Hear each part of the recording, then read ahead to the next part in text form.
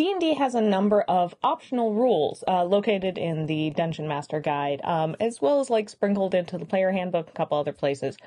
Today's video, we're going to be looking at all of the optional combat rules in the DMG, and I'm going to be ranking them in the ultimate rank of the...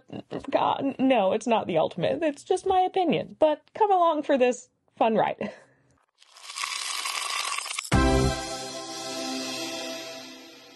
Almost all of these are from Chapter 9 of the Dungeon Master's Guide, which is the Dungeon Master's Workshop. And let's jump into it. So starting off with the initiative variance, we have initiative score. So this optional rule allows that you're not going to be rolling initiative all the time, and instead every creature has an initiative score, cuts down on doing the math, having to figure out initiative each time. I'm kind of mixed on this because especially if you have like people who have the same dexterity modifier, how do you decide who goes first? You probably are going to end up rolling to decide that anyhow. So I'm going to put that as a C.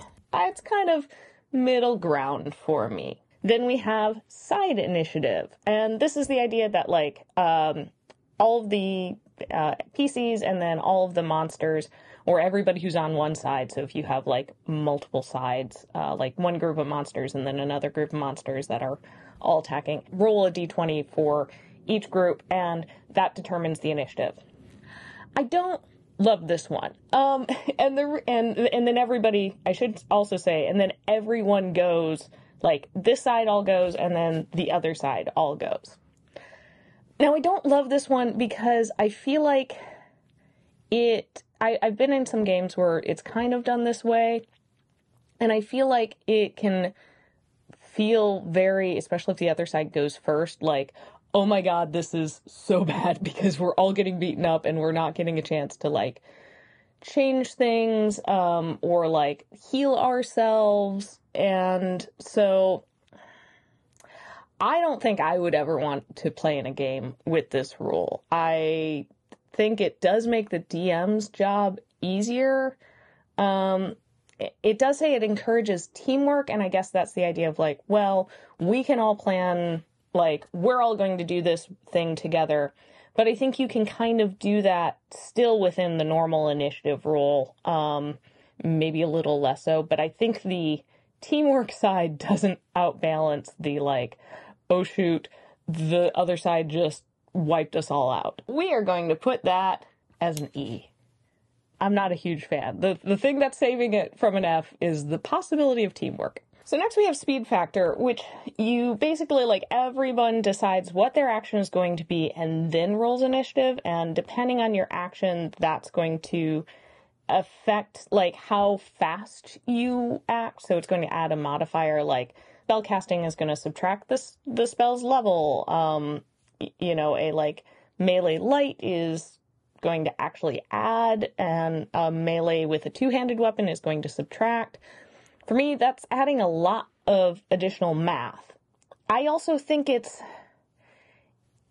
gets into a weird area where it's like, okay, well, if I've planned out everything I want to have happen, but then, like, somebody's out of my spellcasting range because they moved, or, you know, the thing I had, I was going to go hit this person, but they're down already, so the attack that I was going to use against them isn't effective. Just basically lose a turn.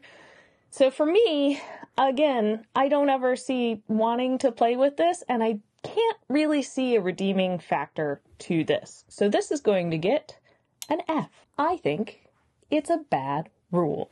Moving into our action options. So the first one is rules for climbing onto a bigger creature. So this is basically saying, like, well, normally if you would want to jump onto another creature, it's a grappling, but a small creature is not going to be able to grapple a huge creature. But if you think about it, like, a little tiny small creature can probably jump on the back of a huge or gargantuan creature and, like, ride it. Or climb on it, and I I've kind of done this in games. I didn't actually realize there were optional rules for this. So it's the idea of like, okay, well, instead of trying to do a grapple, you are going to make like a strength, an athletics, or an acrobatics check to see if you're able to jump on, and then the target will have a dexterity check to kind of see if they're able to get out of the way. And then you like move around with the creature, and the creature can also like try and knock you off. I think actually having some clear rules for this is really useful, and I totally have done this in game or seen other players do this in game, and I'm glad that I know these rules now exist so that, you know, I can use these rules instead of just kind of making something up on the fly. So I'm going to say climb onto a bigger creature is going to go up as an A. I think that's a good one. Next we have Disarm, which is just rules for making how to disarm someone. Useful. Not anything like spectacular. Again, didn't realize this was an optional rule as I've done it in games. I'm gonna just kind of put it as B. Just it exists there. It's fine. Next we have Mark. This one I'm not so sure on. Basically, it's like melee combats can basically say like I'm focusing on this person. So if they try and like get out of their range, they can have advantage on attacks of opportunity. And it doesn't use their reaction, but they can only do one attack of opportunity. I'm not really sure on this one. I could see this becoming maybe a little broken, especially with some like upper level fighters and melee and classes. So, I think I'm going to just kind of put it as C. I'm not really sure. It's kind of middle for me. I don't know if I'd use it. I think I'd need to see it used in a game a couple of times before I really made my mind up on this one. Overrun. Here are some rules for if you want to like move through a hostile creature's space, make a strength check against the other player's strength check. Again, this is something I think I've done in a game. Didn't necessarily realize it was an optional rule. I think I've also seen like there's another optional rule that's called Tumble that we'll talk about in a second. Let's just talk about both of them right now. So Tumble is basically like you can tumble through a hostile creature space, and so you use dexterity.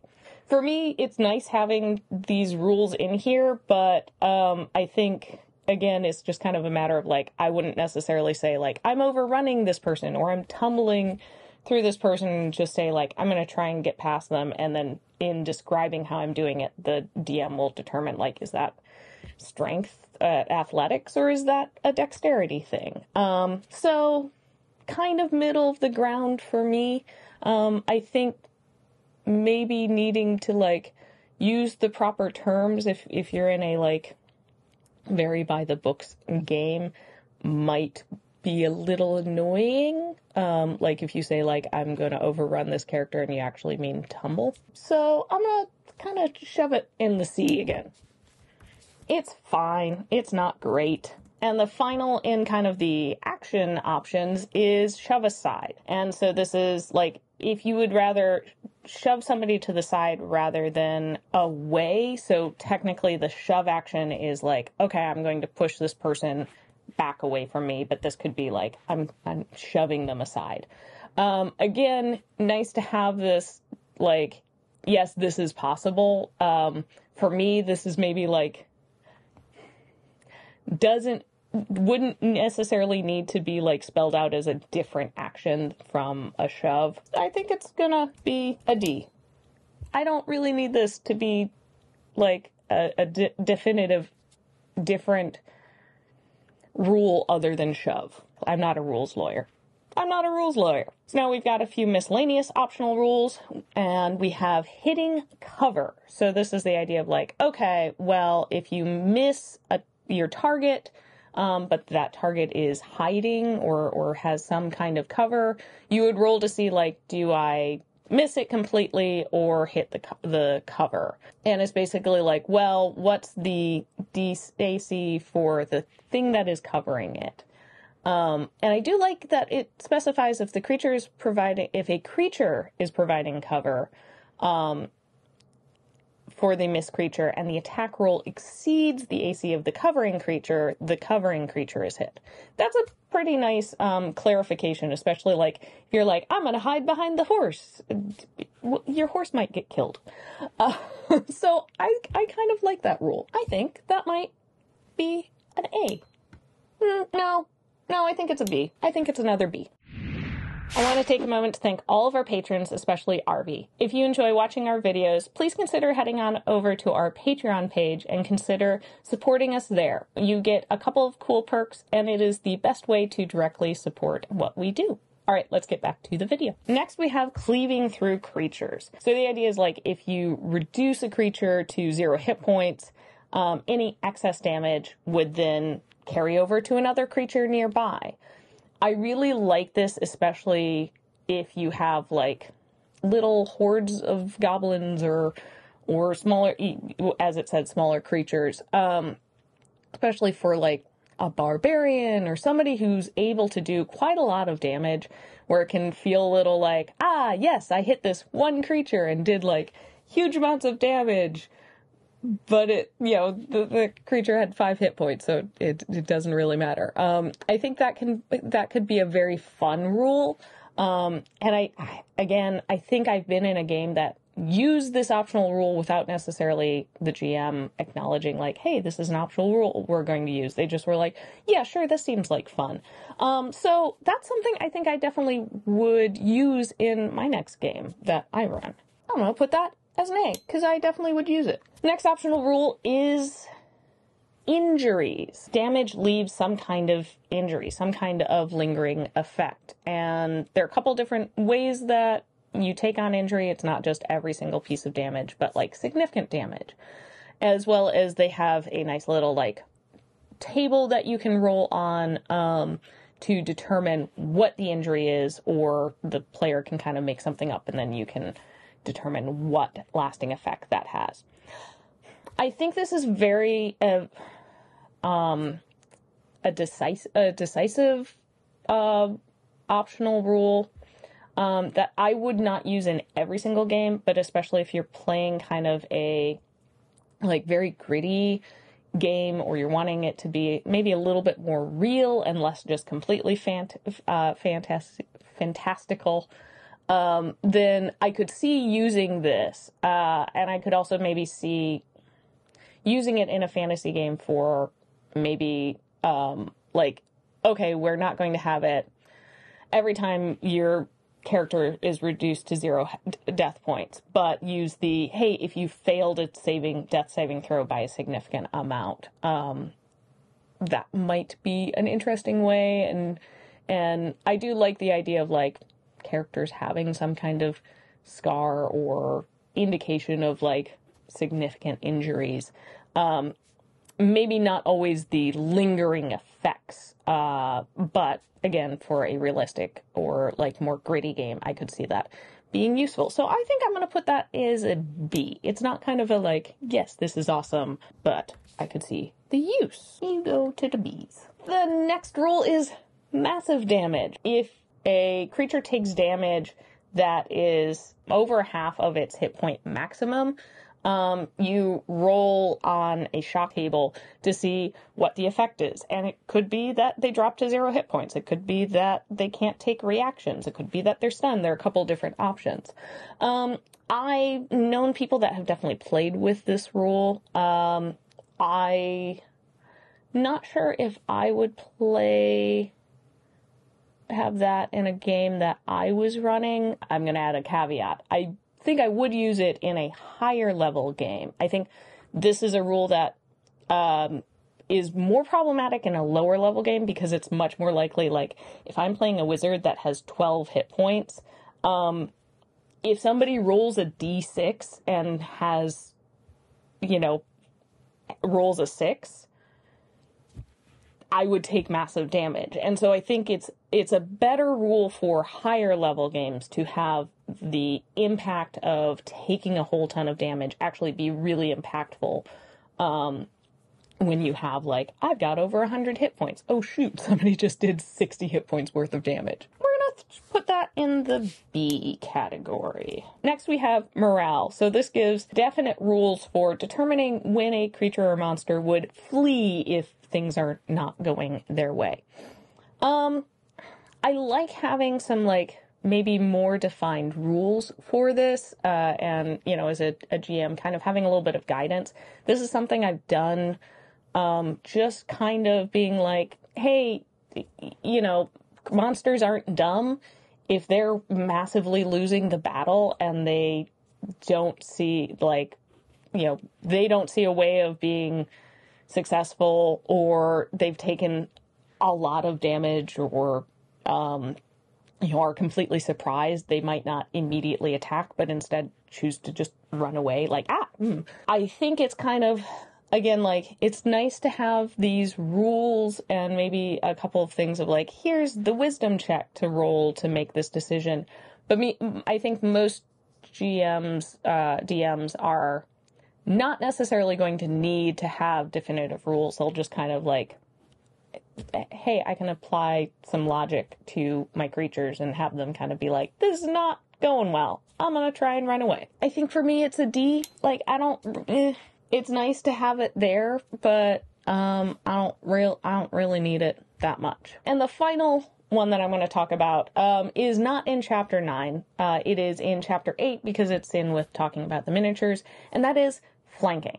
And flanking is a rule that I think every single game I have played in has used flanking. I did not realize it was an optional rule because it has been used so much. It is a lot easier to use if you're using miniatures than if you're just doing Theater of the Mind. I think I have been in a combat where we kind of did apply flanking in Theater of the Mind, just of describing the situation. It made a lot of sense. Like, we were in a hallway and we're on either, had managed to, like, corner the person basically in the hallway on either side. So I think for me, the fact that, like, this is an optional rule that I had no idea was actually an optional rule. Every single game I've been in has played flanking. Almost every single player I've ever talked to is like, oh yeah, we use flanking. Of course we use flanking. So for me, that is going to make flanking our one and only S. Because I always want to use flanking. I think it's a great rule. So there you go. That is my ranking of the optional combat rules that are located in the DMG. So what do you think about my tier ranking? Do you agree? Do you disagree? Are there any rules on here that you particularly like or dislike? Let's chat about it in the comments below. And if you enjoyed this format of video, I would love to do kind of some more tier rankings. I can do, like, some of the other optional rules in the DMG, or I can also do this for other systems. Like, you know, Pathfinder 2nd Edition has a bunch of the subsystem rules. I could go through and rank those. So let me know if you want me to do that. Thanks so much for watching, and we'll see you next time on Roll for Initiative. Bye!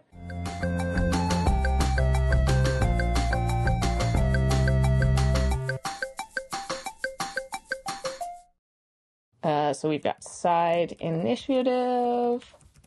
Can I spell today? That's another fun question.